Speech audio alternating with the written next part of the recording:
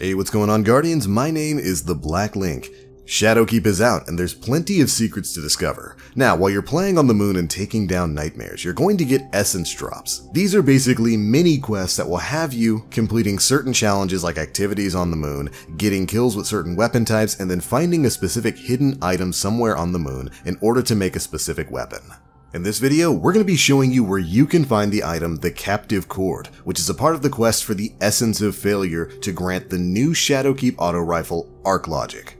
This one's actually pretty easy to find. You can get to it by first warping over to Sorrow's Harbor, the new area on the moon. Then you'll basically be following the path that I take here to take you all the way back into the first light area, which is of course where you initially start the first quest in Shadowkeep. Once you're here, the cord will be found on a radio tower to your right.